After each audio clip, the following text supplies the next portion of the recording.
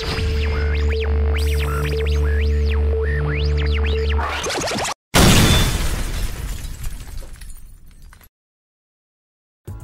what's up everybody? David here, your Android junkie over at AndroidSPIN.com, and it's time to get a little romantic with our devices.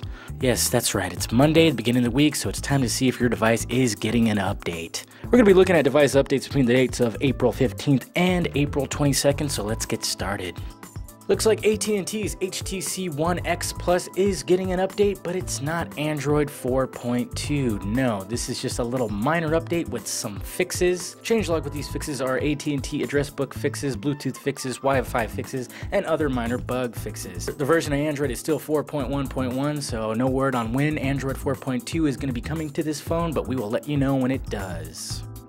And ASUS is keeping their word on rolling out Android 4.2 to their pads, and they're rolling out Android 4.2.1 to their Memo Pad Smart 10. Yes, this is part of the Q2 promises, and this is version 10.6.1.15, and it's 500 megabytes in size. The main feature of this update is the multi-user support. Outside of that, it's mainly just comprised of 4.2.1 features, so just enhancements, performance enhancements, improvements, all that fun stuff. So if you want to download this update, head over to the ASUS website and they have the downloads for you. Have fun with it. And it looks like Sony has been rolling out Jelly Bean 4.1.1 to the Xperia Tablet S. Yes, they started rolling out this update on the 18th of April, so some of you might have already gotten it, some of you might be still waiting for it, but hopefully you'll get it soon. This update is only for US, Canada, and Latin American users, so if you are in one of those regions, please check your system updates, see if the update is already in there.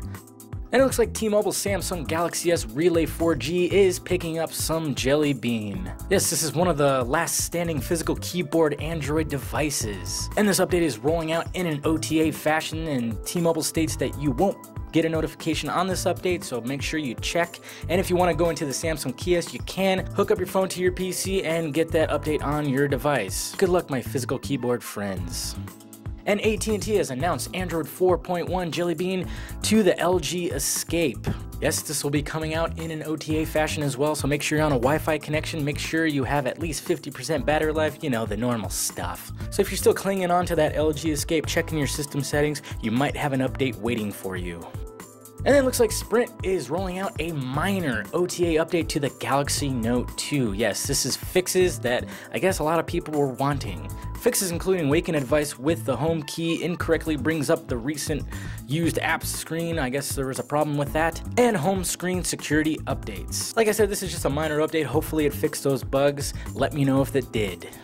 And a maintenance update has been rolling out to the Motorola Droid Razr M. Yes, this is just one of those bug squashing updates. Fixes include improved Wi-Fi connectivity, voice volume has been improved at set level. It's looking like a much needed update for the Droid Razr M, so check in your software updates, see if you have that update waiting for you. Well, alright guys, that concludes device updates for this week. Make sure you hit that like, thumbs up button if you like this video. Subscribe to the Android Spin channel if you have not already. Well, I am David, your Android junkie at AndroidSPIN.com, and this has been Device Updates. Hopefully you felt as romantic as I did. I'll talk to you guys later.